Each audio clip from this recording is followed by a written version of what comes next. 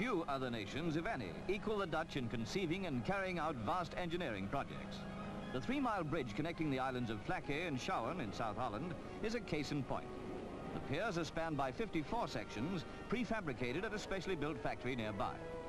Now, 2.5 years after the work began, the last one is put into place. A big day for everybody working on it.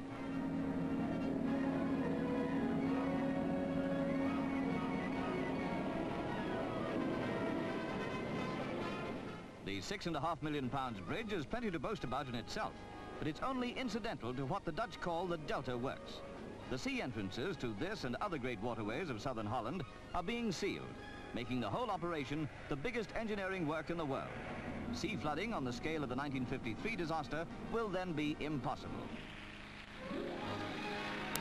In December, the roadways will be finished, and Queen Juliana will declare the bridge open.